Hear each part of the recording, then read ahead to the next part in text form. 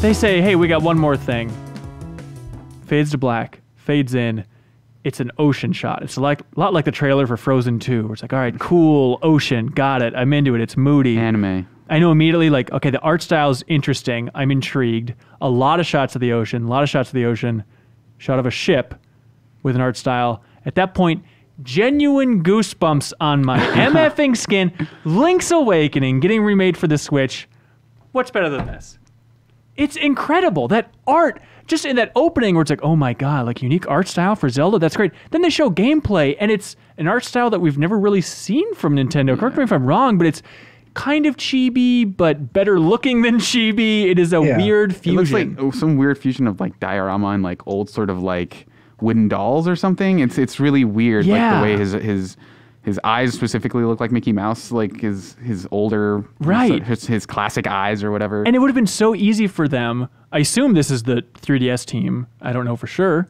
Imran, let me know if you know anything. But then also, I believe it's the Link Between Worlds team. Okay, gotcha. Yeah, it would have been relatively easy for them just to take the Link Between Worlds art style, since that game is so connected to Link's Awakening to begin with, and just to kind of make a better looking version of that. But I love that they shook things up so much. Like that art style, the presentation overall, just the idea that it's coming out on Switch. I love that they have kept that oddball game as an oddball. Like a game that should not exist to begin with is now coming out on Switch completely out of the blue, and it looks unlike anything we expected. Yeah. It's just so beautiful. I'm curious to see what they do with it, because from the trailer it definitely looked like, here's all the encounters you remember, here's all the parts of Link's Awakening you remember, sort of like a Spiral-esque, like we just sort of reskin this entire thing and it looks gorgeous. Right. I'm wondering if they do anything to like the gameplay, or if there's new dungeons, things like that. But like on its surface, like I'm excited to play this again. Yeah, they'll probably have the DX dungeons in there, I'm sure, just for the weird color dungeons, which maybe those will be jarring, of like, why do they care so much about the color in this one dungeon? Why is it? I mean, that game was built around 2 buttons, so I'm kind of curious, like, do they change that up? Is it going to be like you will have access to everything at once? Oh, that'd be amazing, because the biggest pain in the ass going back to that game is inventory management and just swapping out your items over and over again. Yeah. So if they could kind of streamline that a fair amount, maybe smooth out some parts of the overworld, make it a little bit more open. Maybe make it a little bit easier to like keep track of different quests a little bit. Okay. Because I know that game had like some side quests where you had to talk to specific people in a specific order, and so like some of that stuff maybe like nowadays might not play as well. So I think maybe they might, make it easier to keep track of that. And actually, now that I think about it, make the story less interesting. Yeah. They should throw Zelda and Ganon in there. I think would make it better. Make it fit into the chronology. It's not a dream anymore. Right. Put the Ocarina of Time soundtrack in there instead. Yeah, instead of like Mario being in there, just replace it with a Fire Emblem character. Right. Is it too much to ask, Nintendo? It was amazing, though, and this is my favorite recurring theme in the game industry in particular. Maybe it's in other industries where we just don't look that much, but watching Twitter, right when that was announced, it was like, oh my God, second coming of Christ.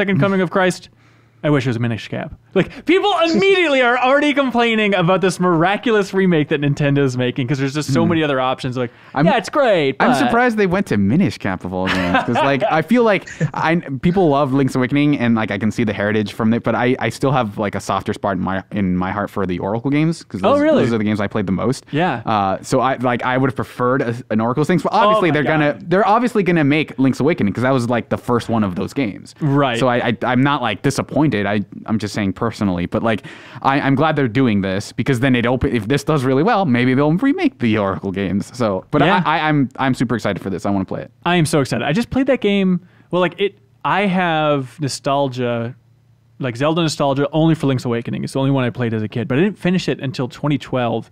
And we made this video, which is fun to look back at, where it's like Jeff Cork, old Dan Reichert, myself in Game Informer Studio before it was built out, just talking about Link's Awakening.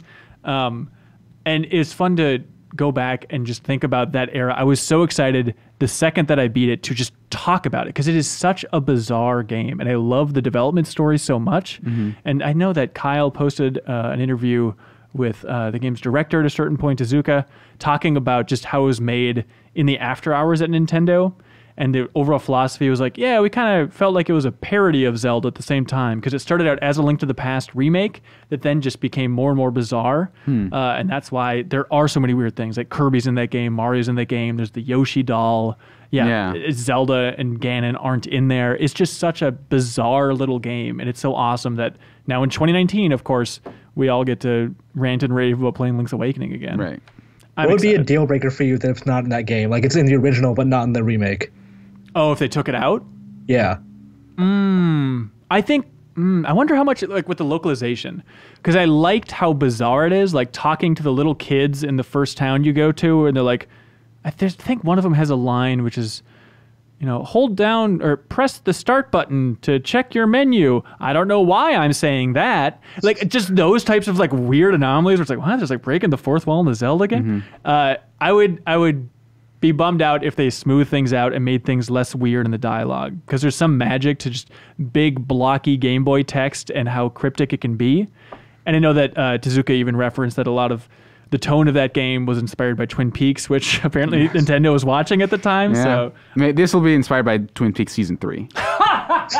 It'll be way darker. Yeah, for sure. Just like a 5-minute shot of Link just standing in the field. Yeah, there's the first 20 hours is just Link not knowing who he is and just kind of wandering around. The windfish comes out, then it's just footage of an atomic bomb going off. Yeah, exactly. Yeah. Oh, I'm excited to see their version of the windfish with those graphics. Yeah. That dumbass gypsy whale, nothing better. I think a lot of the bosses, like there was that one boss who was throwing the little spike thing around. Like he looked really cool. Like I like the style that they're going for with this. And even if like gameplay wise, it kind of looks like, hey, we just prettied up all these sort of very blocky sort of interface gameplay kind of thing. Yeah, which I'm a big fan of. Oh my god! If you can't ruin your reputation by stealing something, then I'm out. Oh, that's right. Of course. And you're called Thief the rest of the game.